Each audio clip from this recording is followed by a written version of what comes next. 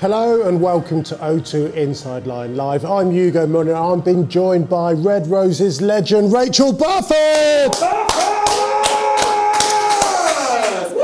Rachael, as ever, it's great to see you. How are you getting on, all right? Yeah, really good, thanks, Hugues. It's great to be here. Really pumped for today. I can't wait for the game to get going. Should we have a look at you in action for England, carving it up, doing what you do best? Oh, yeah, what you got? Go on then. To Burford, an amazing little run. Daly McLean for Burford!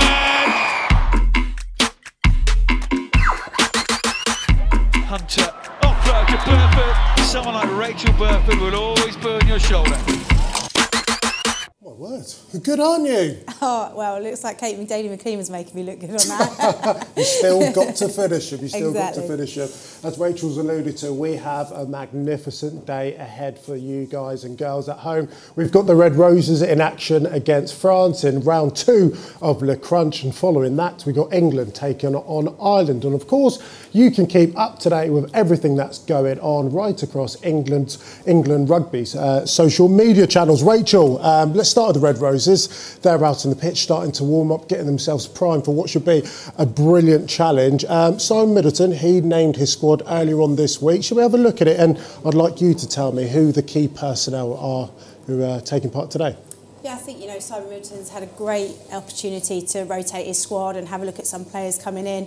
And for me today, I think we've got to have a look at Langi Tuima at 13. Yeah. She's got X factor about her, playing at Club with her at the moment. She's got Fijian flair. She does the type of things that you don't expect. So I really hope that she brings her club form into the game today. But also Alex Matthews, she's been a force since coming back from the Sevens scene, and it's like she's never been away, so she's definitely a player to be watching out for as well. Someone who didn't get a chance to go to Grenoble last week was Daly McLean. Is she the type of person to take not being in the squad all that well? Well, she does get a little bit upset when things don't go her way. Look, she was bitterly disappointed to not go out to Grenoble and be a part of the squad, but today she takes the captain armband, she's straight back in, and that kind of sulkiness behaviour that she does have, and she knows she has it, just comes from complete passion and being highly competitive. So really excited. I did message her this morning, say how you feeling. She's like, I'm feeling nervous, but the calmness is coming in now, and I can't wait to see her kind of drive the troops around today. It's amazing someone like her, who's the 3rd most capped England player of all time, still having those match day nerves. I guess nerves show that you really care. But with her as well this season, she's gone up to Sale. She's also a coach. I mean, how important is it having someone of her intellect, of her experience, but also coaching ability to be able to marshal exactly what goes on the pitch? Yeah, it's really valuable. There's a young group out there, especially in that back line. So to be able to have, all Katie's experience from playing, from captaining in the World Cup and winning World Cup captain, she brings all of that. But now into that coaching role, she can really nurture and support, those players left and right of her, because there is a young squad out there. Ellie Kildunn, maybe her 4th cap this weekend. So, she'll be guiding those, but also focusing on her job as well. Yeah, absolutely. And vice captain today, someone that you know very well as well, Abby Ward, the artist formerly known as Abby Scott. She got married in the summer. That's why we've had a change of name, not for any other legal reasons. Tell us about her. Yeah, she's a complete leader from the front. Abby puts her body on the line, and England's biggest weapon is that line out, and a lot of that comes down to Abby Ward and her detail around it and working on the units, and then you've got Daly McLean putting them in the right place, and then she gets the shot. But yeah, she's an absolute workhorse, and privileged to have her at Harlequins as well. So yeah, I'm excited to see her play. Red Roses, let's have a look at the state of play. Back-to-back Grand Slam champions in the Six Nations last week, #1 in the world. We're 9-10 months away from a big tournament next September. You've got to say the squad's in great position right now, aren't they? Yeah, they really are. And I think the beauty of Simon being able to look at some different players, has some of the Sevens girls coming back and being involved, and it's as if they've never been away before. So I think it's a really exciting place to be in. Finishing the year this year, they're going to want to put a really good performance playing at Twickenham. Everybody loves playing here, It's the heart and the soul of rugby, and I think they want to put on a good display, finish this year, wrap it up. They know they've done really well, and then start focusing into what is a big year for them next year. Absolutely. We've chatted about quite a lot of them. Who else could you pick out from this squad that we should be looking out for today? Well, I think Poppy Cleal, she's one of the toughest competitors, and she gets her shot at 8. She's played in the second row, she's played at 6, and now she gets her shot at 8 as well. So I'm really excited to see her play. She's a try-scorer sensation, isn't she? Yeah, I would be surprised if she's going to be eyeing up trying to get over that whitewash today. I'll tell you what, the Cleo sisters are a force of nature. Unbelievable, but actually really good dance as well. I remember being in the O2 Arena with them, watching Drake, and yeah, they're absolutely outstanding. Tell us about Zoe Harrison as well. She's someone that's able to play in multiple different positions alongside Katie Daly-McLean. We can see lots of opportunities fashioned from those two pairing. Yeah, Zoe's come on really well. I think what I love about the young group, they've got a bit of sass about them, and they don't, they don't go along with everything all the time. They bring their own opinions to stuff, and it's really good because it challenges players around. Yeah. And it also, like Helena Rowland and Zoe Harrison, they try things. The little bit extra, that Katie might go, oh, do you know what, I'm going to play it safe because I've been here before, I know how to manage things, whereas sometimes they'll just push that edge, and it's great to have that balance of Katie and Zoe at 10 and 12. OK, playing it safe is not a term that I would use to describe our guest that we've got on. It's Red Roses, Hannah Botterman. Hannah, great to see you. You're looking marvellous. It's a shame not to see you out on the pitch today, but give us an update on your injury. How are you getting on? Yeah, no, I just had to have an operation on Monday on my ankle. Just did it. I was coming back from another injury, and just did it in my first game back. So a bit annoying, but not the end of the world. And hopefully I'll be back in no time. I was chatting to Rachael. She said that you've been milking this injury. You've got a little bowel, people bring food to you, you're actually quite enjoying being injured to a certain degree. And you're literally getting pushed around on your single tricycle. What's that all about? I've actually got it here with me, it is genuinely, it's a lifesaver. It's just a scooter that I just put my knee on and just do laps with. It's fantastic. Yeah, but you having people push you on it. I've seen it on social. No. That was basically the tyres were a little bit flat, and it was quite a long walk. So I just thought I'd need a hand, so to speak. Fair play. We've been talking about the forward power of the forwards today for the Red Roses. You'd have seen the match out in Grenoble last week. How impressed were you with the forward pack?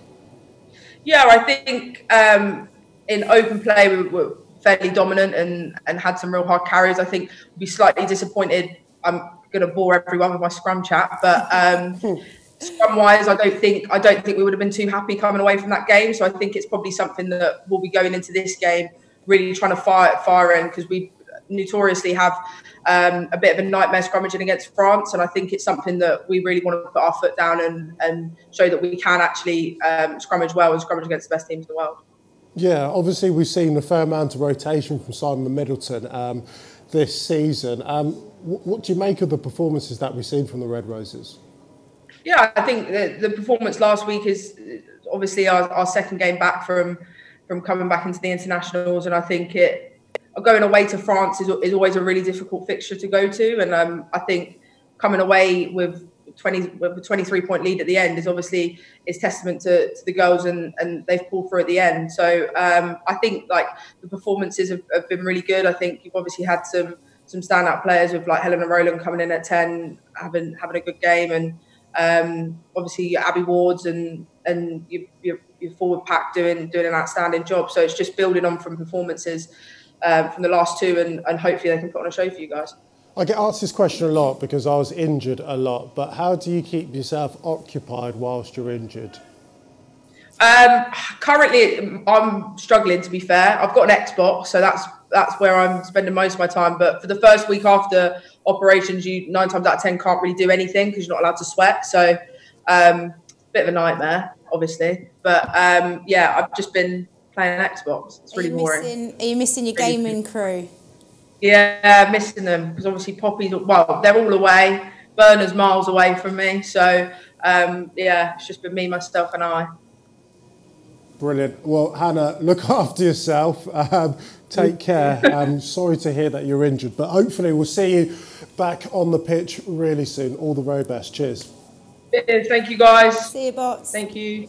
She came across quite shy and retiring, but that's certainly not the character that I've come across on quite a few occasions. Yeah, she's a big, loud character, and if you don't hear her, then you're definitely seeing her like busting a groove and trying to get the hype up in camp. She's always a really good character to have around and be a part of the squad. But obviously, injury does take its toll on people in different ways. Yeah, absolutely. We've not mentioned the French. They'll be hurt from last week, losing on their home patch. We know about the rivalry England and France have. What kind of reaction are you expecting to see today? Well, I think you're right that they're going to want to come out here and they're going to want to do what England did to them on their home turf. Playing France is always really, really physical. Yeah. It's relentless, it's non-stop.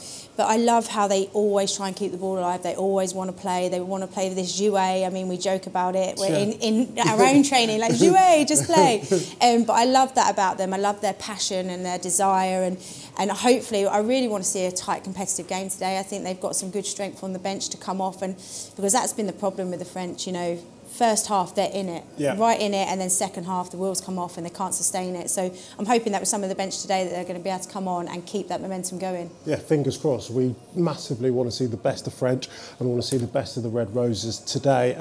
Is there a bit of extra spice in today's occasion? It's one of the last matches before the end of the year, and knowing big tournament in New Zealand next September, France and England in the same pool. We've got more than just points at stake today. We've also got bragging rights. Yeah, bragging rights, that confidence, that psychological side of it, that little edge. England have beaten these guys 6 times in a row now, so they're going to want to make that 7 and finish end the year on a real high.